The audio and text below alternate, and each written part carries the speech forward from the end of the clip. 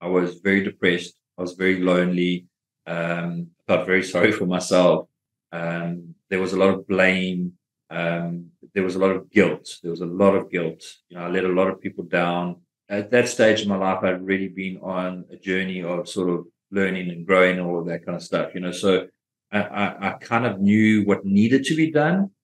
And I think um, ultimately, it was just recognize that nobody else was going to do it for me. Yeah.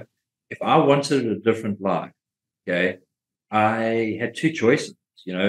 I could make it happen, or I could accept that it wasn't going to happen. And once I made that decision, it's like I am going to take control of my life, and I'm going to map out who I want to be, where I want to be, how I want to get there. I think the journey started, and it I wasn't love like what you're a saying. snap decision. Yeah.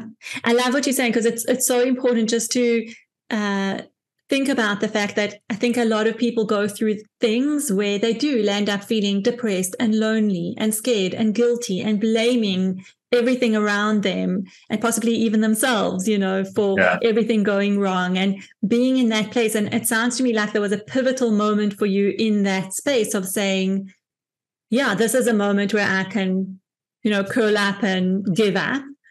Yeah. Or it's a moment where I do something Yeah. about it and change my life.